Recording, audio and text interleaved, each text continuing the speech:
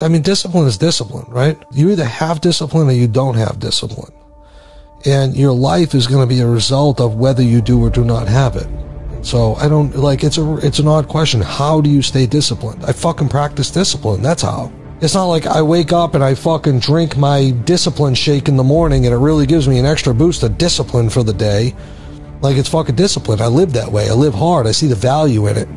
And another way of answering that is not how do you stay disciplined, it's why.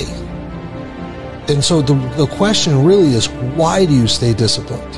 And the answer is because I look at things through the context of based on results. I see what my life looks like when I have discipline, and I know what my life looks like when I do not. And I fucking like my life, and I like me as a person when I'm practicing discipline a hell of a lot more than when I'm not.